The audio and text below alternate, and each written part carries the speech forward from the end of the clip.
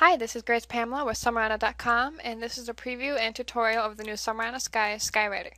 And this is a brush and action collection, and it is available at Summerana.com.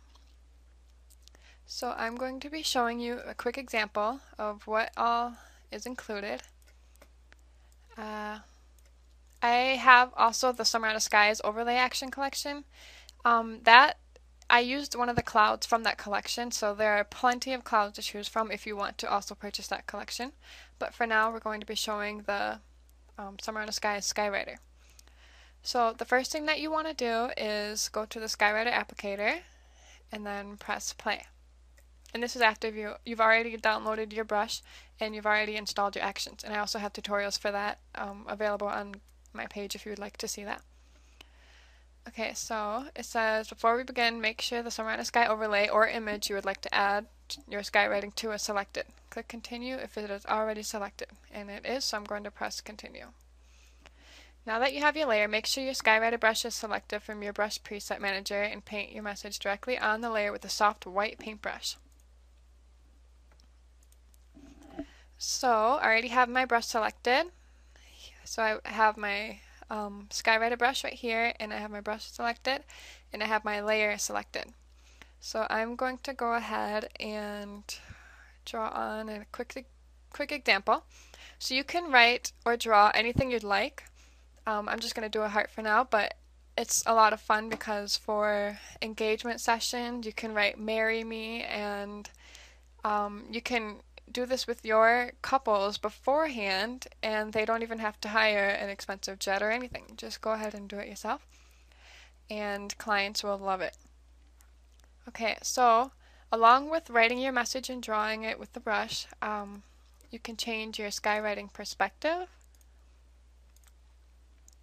And to do that, all you do is pull out, and then it looks like it's more realistic. And you can also pull down to make it go up more, and then just click the check mark.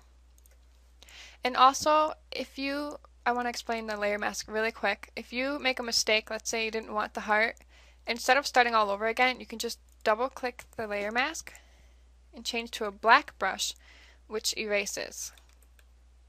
And you might want to choose a default one so you're not erasing with the cloud brush, and then you can just erase it and then start all over again. Or let's say you like this part but you want to start off from here and write love or something like that. But for now I'm just going to leave it. And then to paint back on, you change to white and you can paint it back on. You can also blur your skywriting. Again, make sure your actual layer is selected and not the layer mask when you're running these actions. You can blur it, and you can make it look a little more realistic that way too if your subject is more in focus. You can also blur your skywriting more. That's a little too much, but that's because I've already blurred it. And you can also refill the jet, and this will make it more bold if it's not already bold enough. Sometimes if you have a lighter sky, it's a little harder to see, so that's when refill the jet will come in handy. And you also have different tools that can help you along the way. You can zoom in, zoom out, make a new snapshot. I like to make snapshots all the time. So let's say you just go to Window and make sure your history is checked. And then you have your history right here or wherever you have it on your palette over here. And then you click Make a Snapshot. And then I can always refer to it. So if I'm not sure if I want to use this one or if I want a different one, then I can keep that snapshot but go back to the original and then start all over and make a different one.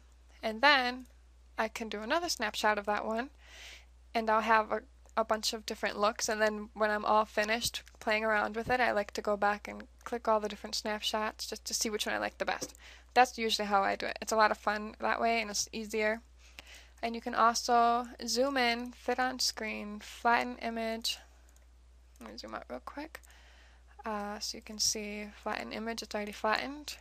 Resize for web, and then web sharpening. And it makes it super sharp for the web.